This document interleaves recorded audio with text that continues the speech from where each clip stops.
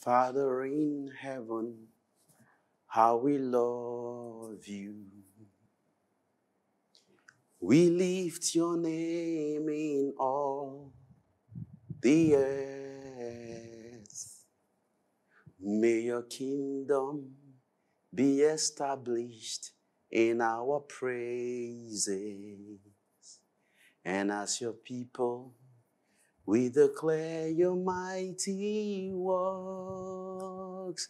Blessed be the Lord God Almighty, who was and is to come. And blessed be the Lord God Almighty,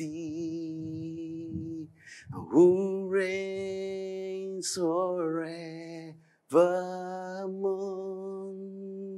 Our Father, we thank you for yet another opportunity to sit at your feet today, to learn, Father, to hear the words that are coming from your heart. Lord, we pray today that, Lord, you would impact our lives in the name of Jesus. We'll pray today that our lives would not be the same by the reason, Father, of your transforming word. Let your word transform us today in the name of Jesus. Lord, we bless you. We glorify your name, for in Jesus' precious name we have prayed. Brethren, I greet us once again today in the name of our precious Lord Jesus. It's another City Impact Bible study. Trust we have been keeping safe and trust that God has been faithful to us. God is faithful. The Bible says his faithfulness, they are new every morning. And his goodness towards us, they are unending. And so today we just want to share the word of God with us today. And I want us to open our hearts today, even as we learn from the Lord. Ordinarily speaking today, I wouldn't have just put any title to this. It would have just been a pure exaltation for the brethren. But for the sake of title, I'll call this Men That Establish the Kingdom. Men that establish the kingdom.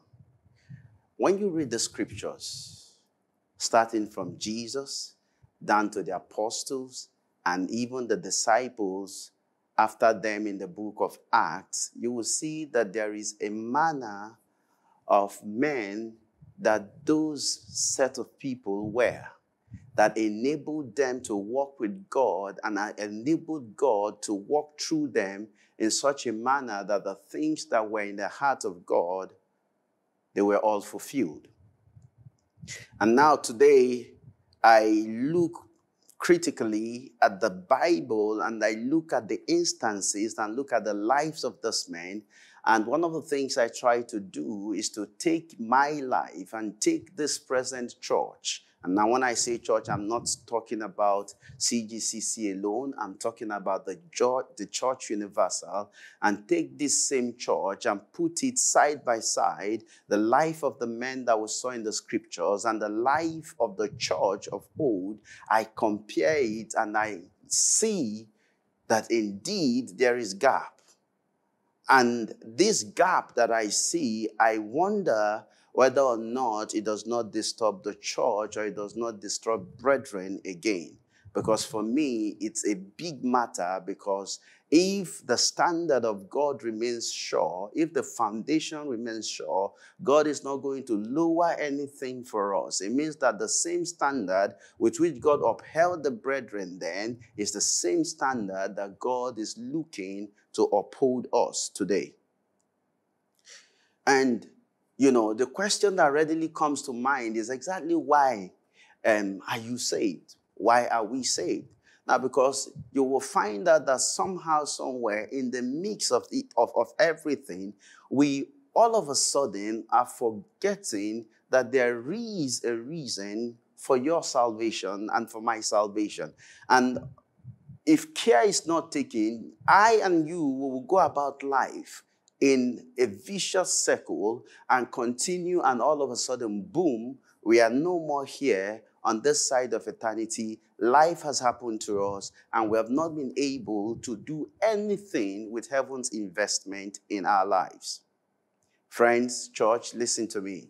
I want you to understand that the vision of the church and the purpose of the church is not different from the vision and the purpose of Jesus, because the church is an extension of Jesus Christ.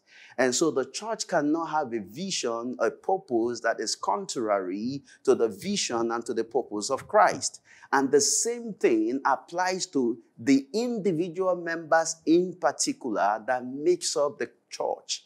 The vision of a believer, the vision of a saint cannot be contrary to the vision of Christ and to the purpose of Christ. It must be the same, because your life is an extension of his life. John chapter number 17, 18. It reads, "As you sent me into the world, I also sent them into the world." We are an extension of him. The same way that God sent him, the mandate that heaven gave to him is the same mandate that God has given to us. Give me John 20, 21. It says, "So Jesus said to them again, 'Peace to you, as the Father has sent me, I also send you.'" You're not running your own race. You're not running your own vision, your own purpose outside of the vision and outside of the purpose of heaven. Now, because one of the things I've come to discover and I'm seeing in life is that all of a sudden, men have mastered the act of using God as a means to their end, of using Christ as a means to their end. Hear me and hear me very well, brothers and sisters. You cannot use Christ as a means to your end. Rather, God is supposed to use you, to use me as a means to his end, just the same way Christ submitted himself to be the means to God's end. And so, if you look critically and fundamentally at the life of Jesus Christ, you will find out that he tells us clearly that the reason why he's here, the reason why you're here, is well articulated in Matthew chapter number 6, 9, and 10. He said, "In this manner pray." The disciples came to him and they asked him to teach them to pray. And he said, "In this manner pray." And he said, "Therefore, pray, our Father in heaven, hallowed be your name. Your kingdom come, your will be done on earth as it is in heaven."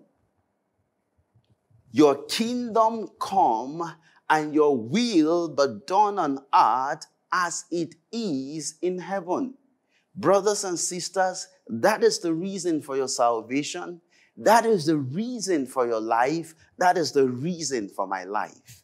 Now, that everything that a man is doing and everything a man is accomplishing and becoming, if at the end of the day, what you're becoming and what you're doing is not extending the frontiers of the kingdom, the day you will see your Lord and your Maker, you will find out that indeed and in truth, your life has not actually been of value to him. Your life has been wasted on you and not on him. There is a manner of life that we see in the scriptures.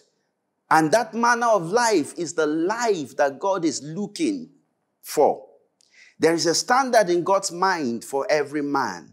That standard is the standard that can dislodge darkness and establish the kingdom of God. God knows the standard, and darkness also knows the standard. And that standard is the man Christ. That standard is the man Christ. And that is why the desire of heaven is that Christ will be formed in you. And that is why if you read the writings of Apostle Paul will always tell you that I desire to know nothing else. I desire to be acquainted with nothing else except Christ and Him crucified. Because Paul understands that if a man does not rise up to the stature of Christ, that man cannot fulfill the purpose of heaven. Because you see, there is a stature that fulfills the purpose of heaven. And it's when man has risen and have become in the likeness of Christ. Brothers and sisters, I am saying this because if you do not understand it, if I do not understand it, you will think for a moment that life is about accomplishing one success or the other in whatever endeavor you find your hands doing. As beautiful as that may seem, if you do not know it, you'll be carried away by the things that are happening around you. You'll be carried away by the desire to marry and get married. You'll be carried away by the desire to own and acquire. You'll be carried away by everything that carries men away. And at the end of the day, you would not for any reason grow into who you're supposed to be to fulfill the purpose of heaven for your life. It is Christ in you that adds value to heaven, because it is Christ in you that can bring about the fulfillment of everything that God desires. Give me the book of Romans, chapter 8, 29. Let's just read the scripture. For whom he foreknew, He also predestined to be conformed to the image of His Son, that He might be the firstborn amongst many brethren. You see, the Bible tells us here clearly that God's desire is that you will come to the place of conformity.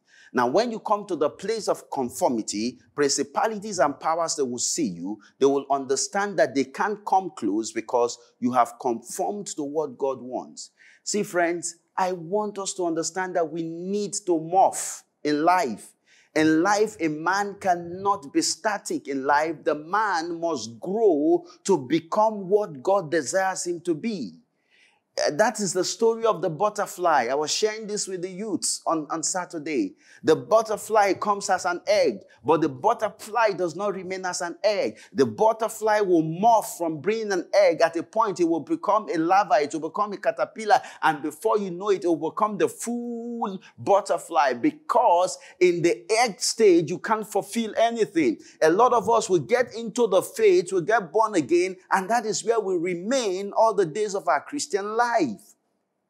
And meanwhile, that man that you are in that state cannot accomplish anything for heaven. For heaven.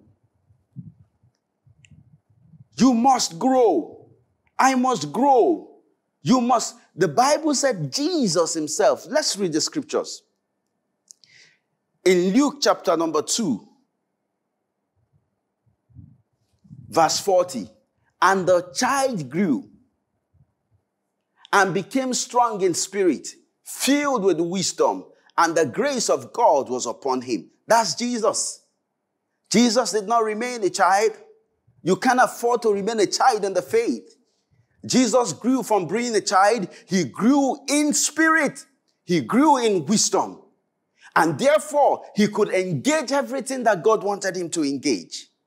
Give me the book of Peter. Let's read the book of Peter. Peter was writing to the church. 2 Peter from verse 1, I'll read from 5.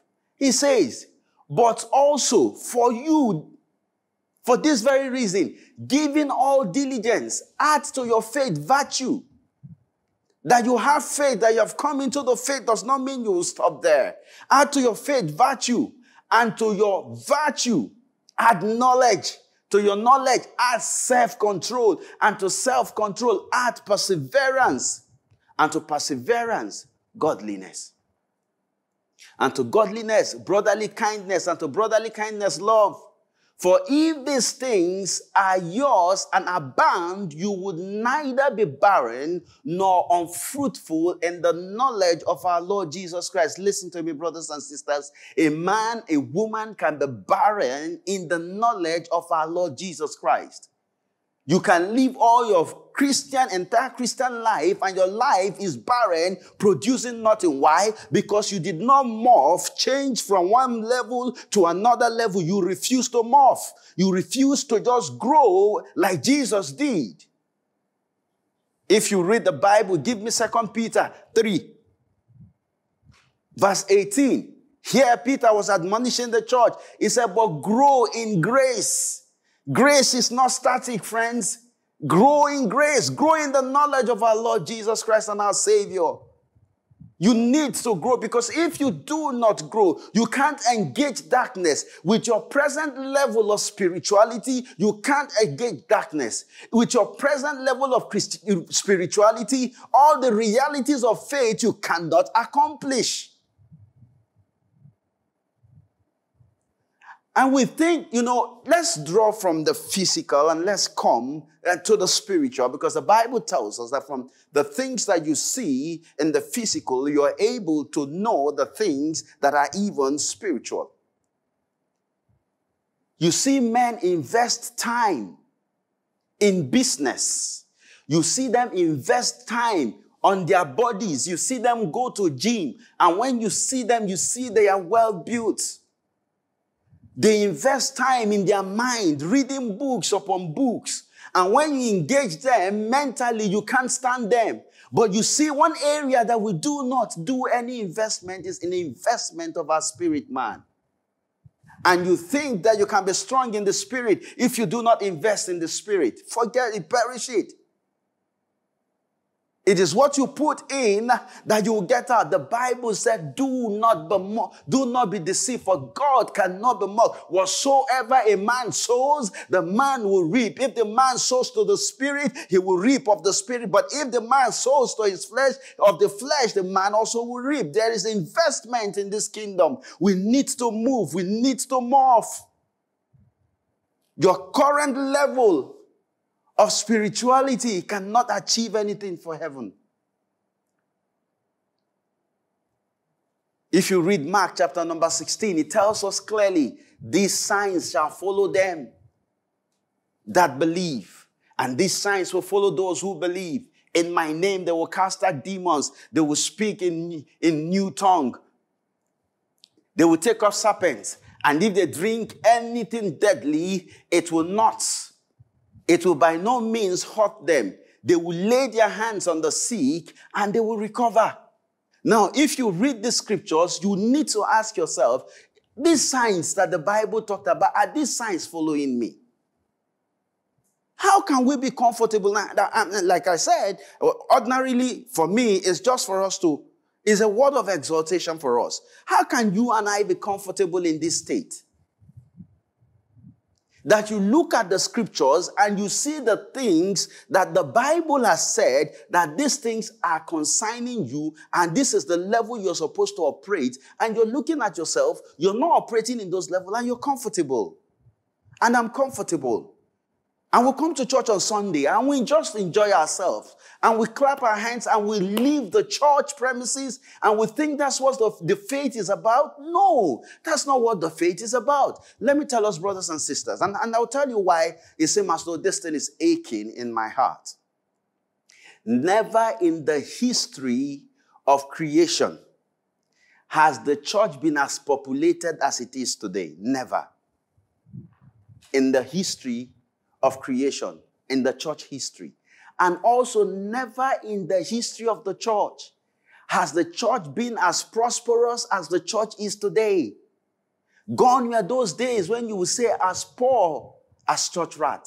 Gone are those days. Why? Because there is substance in the church today. But again, never in church history has the church been as weak, as powerless as it is today.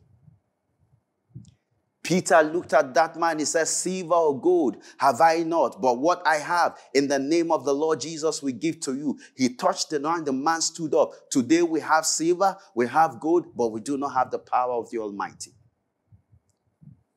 Why? Because men do not understand that as you enter the faith, it's not the way God expects you to remain. He expects me that the man that I was yesterday is not the man that I am today.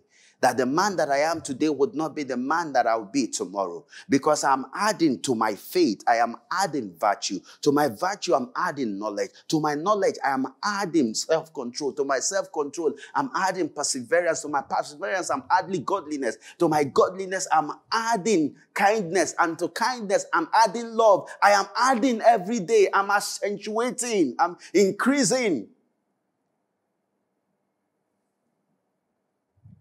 We come into the faith, you see the Bible, the practice of the faith, and you're not practicing as it is written.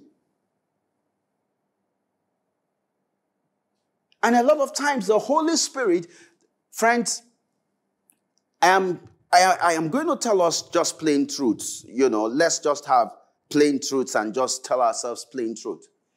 Hear me and hear me very well.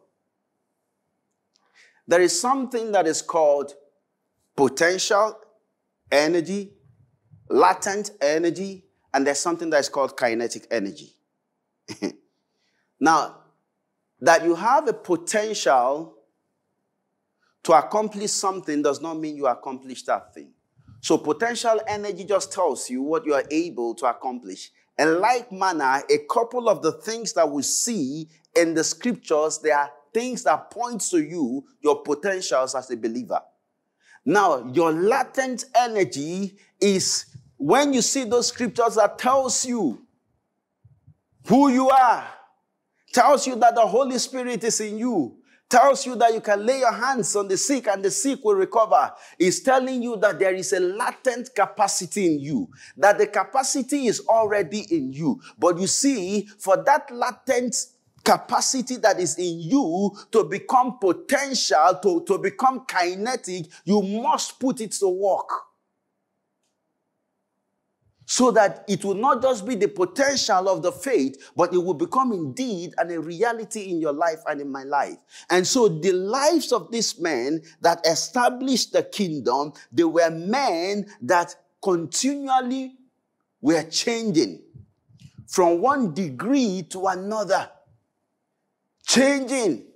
The man that you saw yesterday, you see him today. The man has increased in Christ because Christ has taken room in that man.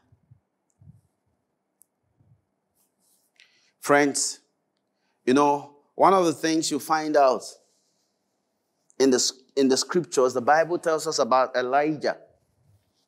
Elijah came to a particular place after he was running, and he lay down there, and Elijah was sleeping. And an angel came to tap Elijah, and he said, Elijah, rise up and eat, for the journey is far. Friends, a lot of times, God has seen the distance that you need to travel. God knows the distance that I need to travel. And so a lot of times, by his Spirit, he will come to awaken you. By his Spirit, he will come to tap you, to tell you, rise up. Rise up. There is a walk. This is not who you are. This is not the person that I create. This is not how I created your life to end. Open yourself to me. Give yourself to me. Throw away this laziness. Throw away this apathy to things that are spiritual. Some of us are absolutely spiritually lazy. And if you get to understand the fact that it is the spiritual that controls the physical, then you now understand the reason why you cannot afford to be spiritually immature or be spiritually lazy. You can't afford to be. I can't afford to be.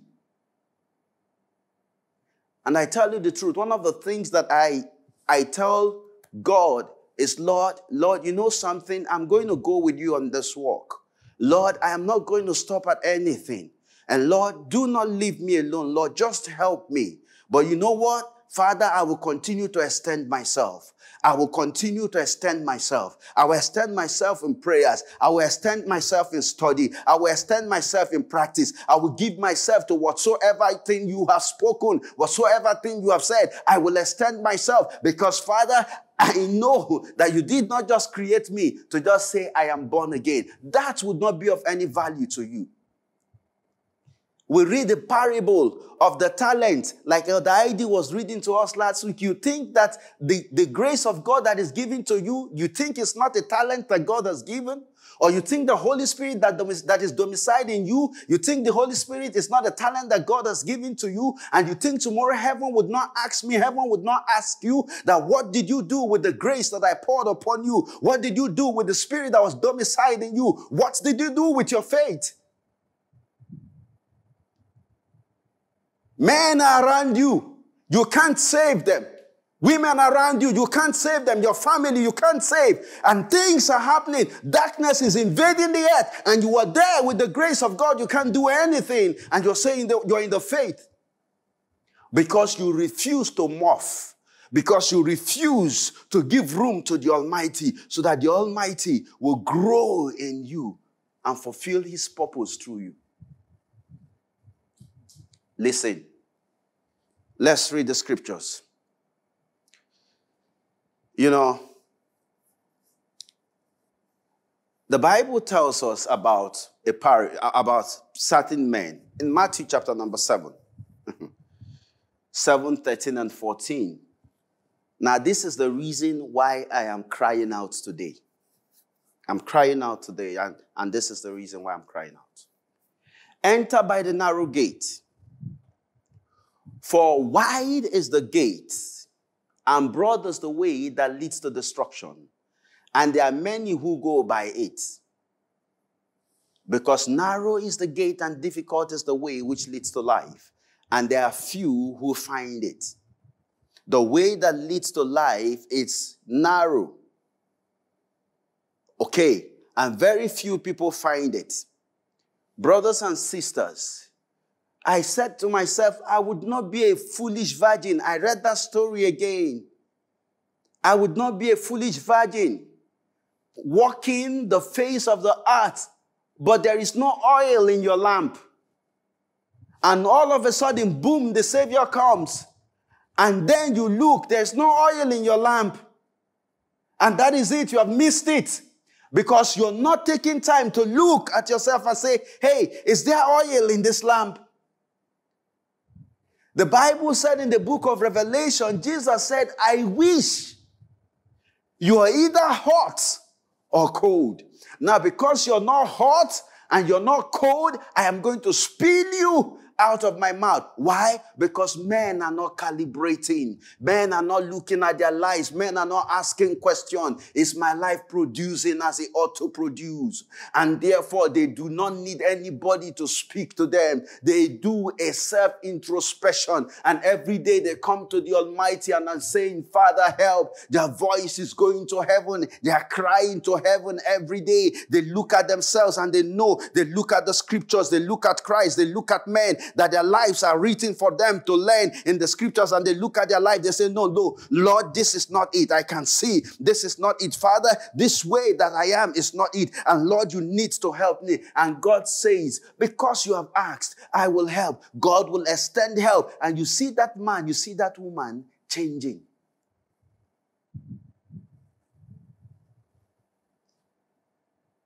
Or else you can choose to be the man.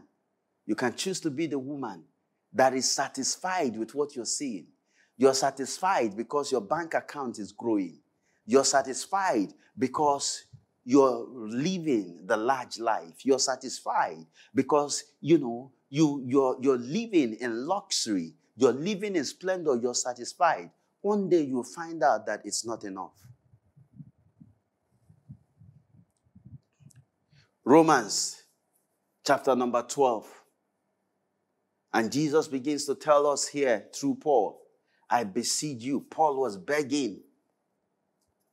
I beseech you, brethren, by the mercies of God, that you present your bodies a living sacrifice, holy, acceptable to God. Hebrews. Now, why I'm reading the scriptures is I'm trying to tell us the kind of men that established the kingdom. These men have zagged their lives. These men just know that, Lord, I am here and I am here for you. And so they understand that everything that the Lord and the Master has put into their hands is for him. It's for him. Hear what Jesus said.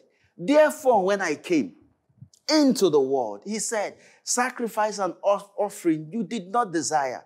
God never. Brothers, listen to me and listen to me very well.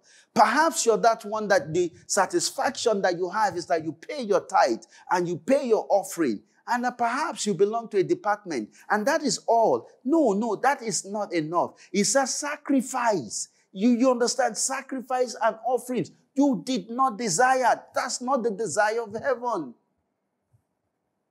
Because somewhere he said, look, if I was hungry, I would not ask you. Because the cattle in the 1,000 hills, they are his. The gold is mine, the silver is mine. So there is nothing that indeed that you're giving to me that I do not have. Let me continue to read Hebrews. It says, sacrifice and offerings you did not desire, but a body you have prepared for me. In burnt offerings and in sacrifices for sin, you had no pleasure. Then I said, lo, behold, I have come. In the volume of the book, it is written of me to do your will, O God. That is the life of men that establish the kingdom.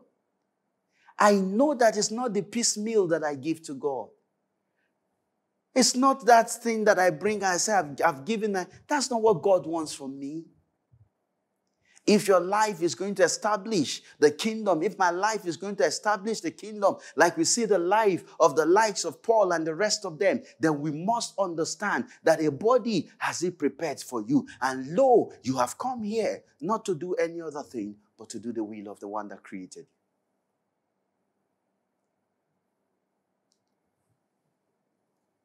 The days are coming when, bam, the bridegroom has come, and the wise virgins, they have oil in their lamps. But the foolish virgins are walking the face of the earth, all in the name, I'm born again, I'm in church. There is no oil in the lamp. Lord, you would help me. I would not make that kind of mistake. Help us, oh God. One of the things that pastor does is, and that's why it's called moment of truth. Pastor never will stop telling the church, would never stop telling the world the truth. And that is what I'm doing today. I would not stop telling the truth. Like my pastor, because I know a day will come, God will ask me, did you tell them? Did you tell them that wasting themselves on themselves is not going to be something that will stand the day they will stand before me?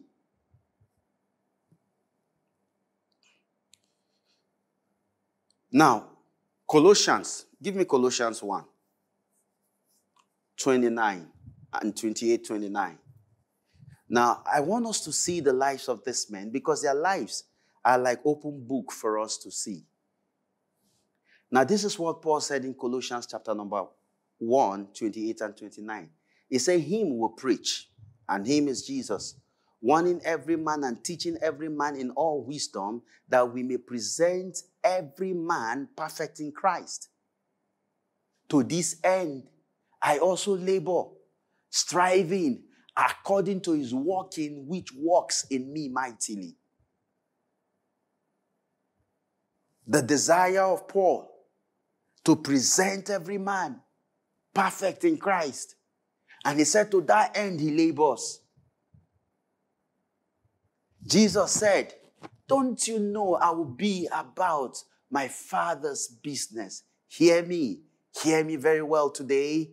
Any business that you're embarking on that is not the Father's business is not a business you should find yourself doing. Because the Father's business does not necessarily mean that you're preaching. No, the Father's business means that every platform that you find yourself is the Father's business. Are you a doctor? You are about your Father's business. Are you a nurse? You're about your Father's business. Are you a construction worker? You are about your Father's business. Any business that you find yourself doing and that business is not your Father's business, you don't have any business there. Because that's the reason why you're here. Because in that sphere where God has put you, God expects you to present all men perfect before Him. And that already means that there's a responsibility on your own part, because you cannot give what you do not have. What manner of men are these men that establish the kingdom? 1 Corinthians 4 verse 1. Let me read. Let a man so consider us as servants of Christ and stewards of the mysteries of God. Servants of Christ, stewards of the mystery of Christ. It never leaves their psyche. For one moment, they do not forget why they are here. For one moment, you must not forget why you're here. Never forget, brothers and sisters, do not let life so happen to you that all of a sudden you just think like the unbeliever that is here, that life is just what it is. And so let's just live life. No. They are servants and they are stewards of the mysteries of Christ. Remember, the Bible tells us something. It said that to them I speak in parable, but to you it is given to know the mysteries of the kingdom. God gave you to know the mysteries of the kingdom. Why? So that you be a servant and a steward of that mystery. That by your life, that men will come to the place of knowledge of the mystery of God. Men that establish the kingdom. I want to read 1 John 3. 1 John 3, verse number 16. Now, here, John writes, and by this we know love, because He laid down His life for us. We also ought to lay down our lives for the brethren. Give me Acts, chapter number 4, 32 to 35. Now, because you see, if we understand these things, we will understand what manner of men we ought to be. Now, the multitude of those who believed were of one heart and one soul. Neither did anyone say that any of the things he possessed was his own, but they had all things in common. And with great power, the apostles gave witness to the resurrection of the Lord Jesus, and great grace was upon them all. Nor was there anyone amongst them who lacked, for all who were possessors of lands and houses sold them and brought the proceeds of the things that were sold and laid them at the apostles' feet. And they distributed to each one as they all had need. Friends, where we read, John said that if Christ died for us, therefore, we too ought to lay down our lives for the brethren. Now, any man that comes to these points that we're talking about, these men were men that had lost possession of things to the Father. They did not count anything as belonging to them again. They absolutely possession, they had lost the ownership of possession. They said, Lord, everything now belongs to you and belongs to your church. And that is the reason why men will go to the point. I mean, you will know that before I will get to the point of selling my property and bringing the money, it means that cash don't finish.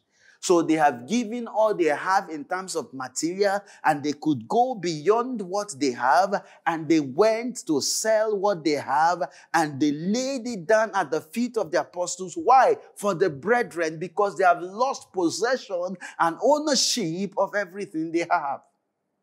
And little wonder, we are preaching and preaching and preaching and preaching and preaching, and nothing is happening. We go for evangelism and go for evangelism, and nothing is happening. Why? Because the life that was set before us, we don't want to live the life that is set before us. We want to live in accordance to the way we want it. And yet we think we will have the results they had. And that is the reason why I said today, power like never before in the history of the church has disappeared.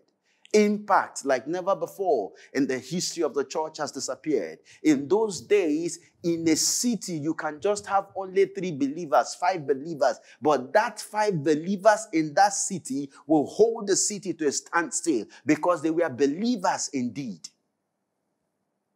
One John Knox will hold Scotland because he was a believer indeed. And I wonder how this thing does not even bother us. That's the question I'm asking.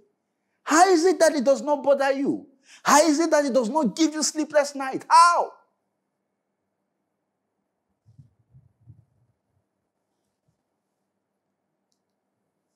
And I will shamelessly come before God in the place of prayer, and all I'm telling God is, Shele ifumi, do this for me. Menamka, do this for me. And God is looking at me. Is it all about it? And I remain infantile. Listen to me, friends. I want us to understand. If you look at the life of a plant, if you look at the life of a mango, mango does not begin to beg God, Lord, let me bear fruit. Lord, please, let me bear fruit. No. All mango needs to do is to have his roots on the earth. Once that mango has his root on the earth, and every other element is right, once the time for fruit bearing comes, the mango will bear fruit. It doesn't need to pray about it. And your tree is planted. If you're planted in the Lord and your root goes down in him, like Paul will write to us, that our root should go down in him. If your root goes down in the Lord and you remain in him, your life will bear fruit.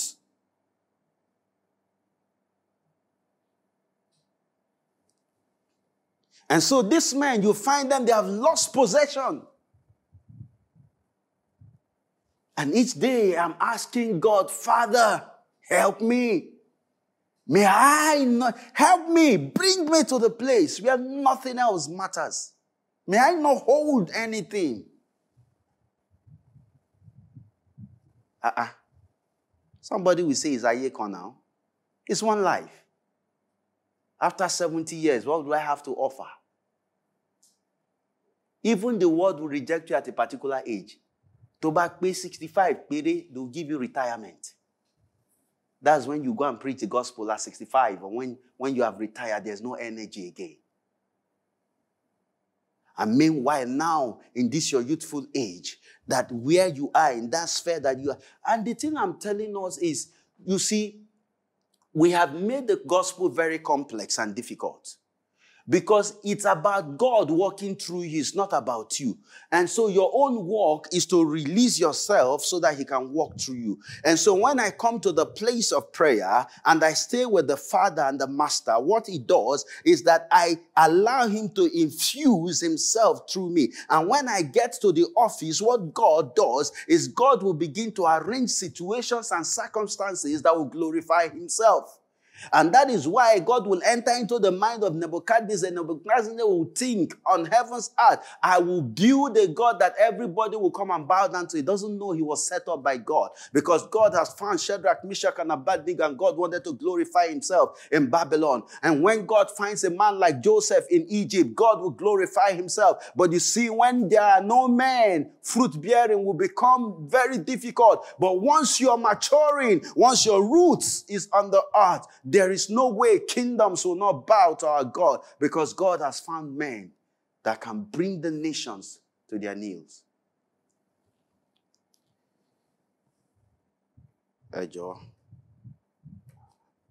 Lord, help us. Second, 1 Corinthians 13, 1-7. Now, listen to Paul. Now, because you see, these scriptures are there, and we read them, and when we read them, we will gloss over them. It will be like storytelling. But hear what Paul was writing. In 1 Corinthians 13, I'll read from verse 4. Love suffers long and is kind. Love does not envy. Love does not parade itself. It's not puffed up. Love does not behave rudely, does not seek its own, is not provoked, thinks no evil, does not rejoice in iniquity, but rejoices in truth, bears all things, believes all things, hopes all things, endures all things. Love. Do you have this level of this kind of love?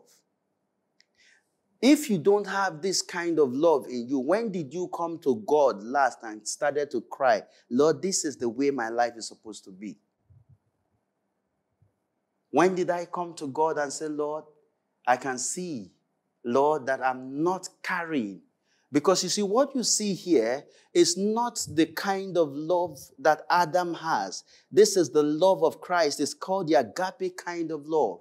And this agape kind of love is the love that can win the world. It's the love that can establish the kingdom of God upon the face of the earth. There is no other love. The Adamic love is selfish.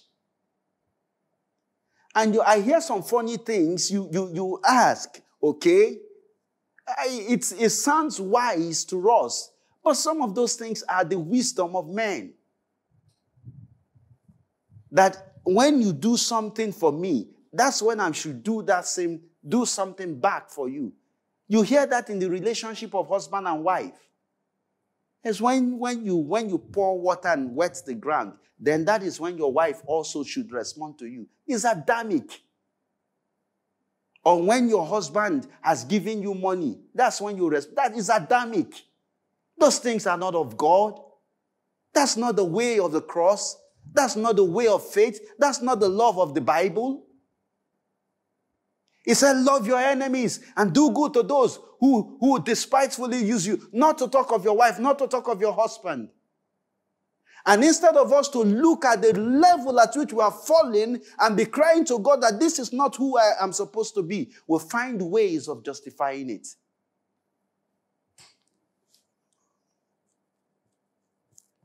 Second Corinthians 4, 7-12.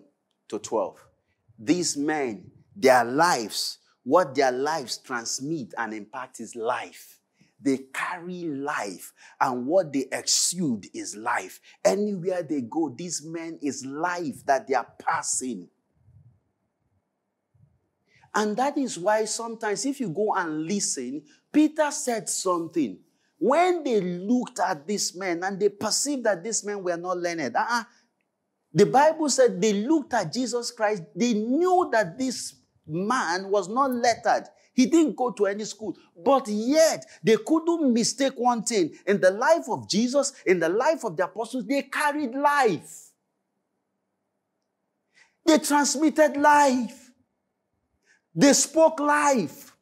As a preacher, I'm not supposed to speak to you, and the only thing I give to you is knowledge. If I give you only knowledge, I've not done anything. Because what I'm supposed to give to you is life. You're supposed to carry life when you hear the word of God. Because the word of God has the capacity to change you, to change your situation. It has life in itself. Jesus said, I have come that they may have life and have life more abundantly.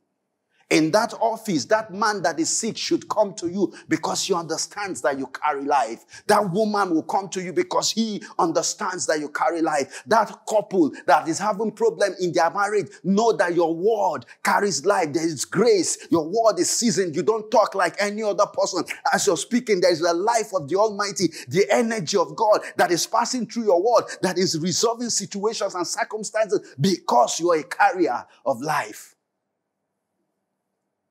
Why? Because you see, before the morning comes, the Bible tells us that Jesus, way before the break of dawn, sits with the Father, and the God of heavens and the earth is sitting over him. God is brooding over him. God is sitting over his life. And when he comes, the words that are coming from his mouth are words that are crafted by heaven. Let me read 2 Corinthians 4, verse number 7. But we have this treasure in earthen vessels, that the excellence of the power may be of God. It's in earthen vessels, meaning that natural men like you and me, but there is a treasure in us. It says so that the excellency of the power may be of God. They are men and women, vessels that carry the power of God, and not of us. We are hard pressed on every side, yet not crushed. We are perplexed, but not despair. Persecuted, but not forsaken. Struck down, but not destroyed.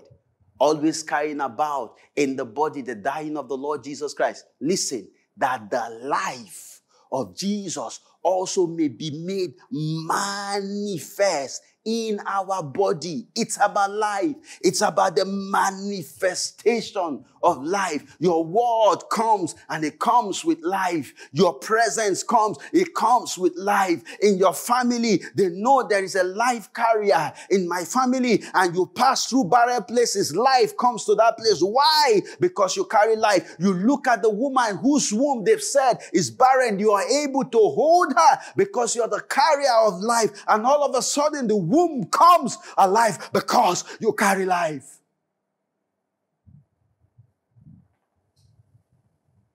Why are we playing church? What kind of faith are we practicing? I want you to go to God. What I'm telling you, I'm not telling you, and I'm not just saying, I am telling you because every day in my life I'm crying to God. I am tired of what I'm seeing. I am discontented with what I'm seeing. This is not the church that you left. This is not the Mike you want to see. There is another Michael you want to see. That Michael is the Michael I want you to see in my life. And so I'm not going to give God peace. I can't go to my bed and say it is well. All is not well. It is not well. The earlier we start telling ourselves the truth as a church, that is all is not well, the better for us.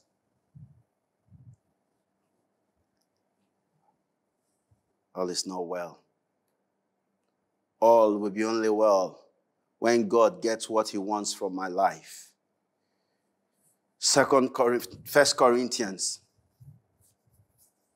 If you read 1 Corinthians 15, verse number 4, it tells us, 1 Corinthians 15:45, as it is written, the first Adam became a living being. The last Adam became a life-giving spirit. What we transmit is spirit. We don't transmit any other thing other than the Spirit of God.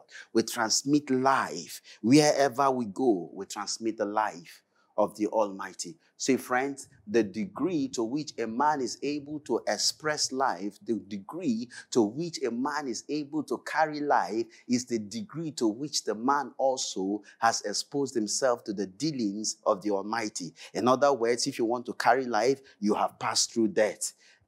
Because you have to pass through death to enter life. So if I want to carry life, I have to submit myself to the crushing of the cross, so that those things that are of the Adamic will be dealt with, so that the new life, which is in Christ, will begin to manifest through me. Because the Bible said it's the first Adam, the Adam that comes first. The natural man will come first, then the spiritual. The spiritual man comes, because the spiritual man is a man that stands from a one that has come to God, that God has decided to eradicate through the cross everything that had to do with the old, so that the new will find expression. Let's look at this man finally and see some things that the Bible tells us about them. We have seen that they are stewards. Give me First Timothy 1, verse 12. Paul writes about himself, and I thank Christ Jesus our Lord, who has enabled me. Why? Because he counted me faithful, putting me into the ministry. Are you faithful? Are you faithful to what God has committed to you? Like I was saying, to the grace that God has given to you, to the Holy Spirit that He has deposited in you. Are you faithful? We read the parable of the talent that the man was cast out to outer darkness because he just took the talent, the one talent, and just dug it. And you do not see that the grace that God has given to you, you have dug, and you're just satisfied that you're born again, that if you die today, you go to heaven.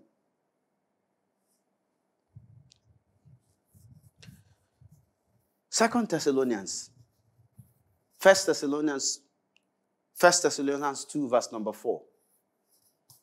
See another quality of those men. We have seen that these ones are servants and stewards of the mystery of God. We also saw where we read that these are men that are faithful, because therefore God now enables them, putting them into the ministry. This one, Paul writes again, but as we have been approved by God to be entrusted with the gospel, even so we speak, not as pleasing men, but God who tests our heart, as we have been approved by God.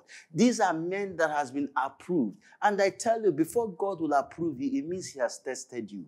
And so this man has been tested and they have been approved with.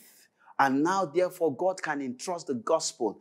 Can God entrust you with anything? God would not do that if He has not approved you. So the men that established the kingdom are men that in their life God saw, God tested, God approved, and therefore God entrusted. And they never failed God. Friends, even as I wrap this up, in Ephesians 3 verse 1, Paul tells us about himself there. He said, for this reason, I, Paul, the prisoner of Jesus Christ for you Gentiles. Go to 7. For if indeed, of which I became a minister. How did Paul become a minister? According to the gift of grace of God given to me by the effective working of His power in me. Now, why I read this, I wanted you to see that Paul became a minister, but the reason why Paul could become a minister was first and foremost that Paul was a servant of the Almighty. He was a prisoner. That's what the Bible said. He was a prisoner. Who is a prisoner? A prisoner is a man, a woman that does not have any liberty of himself again. He's a man whose life is constricted. A man that I cannot just decide to do anything that I want to do. A man that is bound to God, for God to do whatever God wants to do. A man that cannot just decide to walk in his own frivolity, pursue his own desires, pursue his own ambitions. No, the men that God used of old, like Paul said, they were prisoners of the Lord. Men that are giving themselves over to the Lord and say, Father, here it is, it's your own, take it. If they are captains of industry, in that industry, men would know God has come. And that's why in this season, we are looking at city elders. Who are these city elders? A city elder that is not the prisoner of Christ, the man will go there and run his own agenda. There are men that are sold out to God, that knows that in that mountain that God has put them, they will drive out the pigs and they will establish the kingdom of God in that place. 2 Corinthians 2 verse 14. Now thanks be to God who always leads us in triumph in Christ and through us diffuses the fragrance of His knowledge in every place. These men are not men that shout. They are men that smell. The men whose life God smells sweet smelling aroma. Their life is a diffuser. Diffuses the fragrance of God.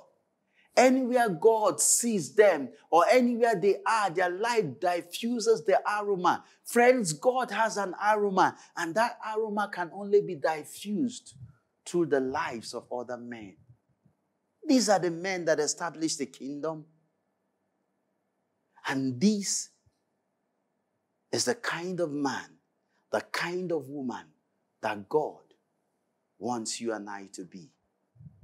And I trust God that going forward, God will help you. It's just very simple. All you need to do is to come to God. That's what I do. Just come to God and say, Lord, I've seen my life. I don't need anybody to tell me. It's not pastor that will tell me. I have seen my life. I know that my life is not meeting up. Lord, I come to you. Help me. Lord, change me, tweak me. Anything that needs to give way in my life. Father, I cannot continue beyond this. Help me. That's the way I go to God every day. That's the way I lay my life before him and I cry to him. I ask him for help. Because I do not want to come to this earth and just pass and die like a mere man. Those that are in honor and they know not, they will die like the beast in the forest. Our Father, our God. Lord, you did not just save us, Lord God, for saving's sake. There is a plan in your heart. There is a desire in your heart. Lord, your desire is that your kingdom will come and that your will be done on earth and is going to be done and established through us. And so, Lord, I pray for me and my brethren, Father, that, Lord, you will walk in us, oh God, so that you can walk through us. Daddy, I pray that whatever hindrance that is in our lives, whatever blockade that is in our lives, Daddy, I pray, take them away, oh God, that our lives, Lord Jehovah God, will be a vessel fit for the Master's use, that we will establish the kingdom like the men of old, like you did, like Paul did, like the disciples did, like the early apostles did, that our life and through our life we will diffuse the fragrance of your knowledge everywhere we go. In the mighty name of Jesus. Amen.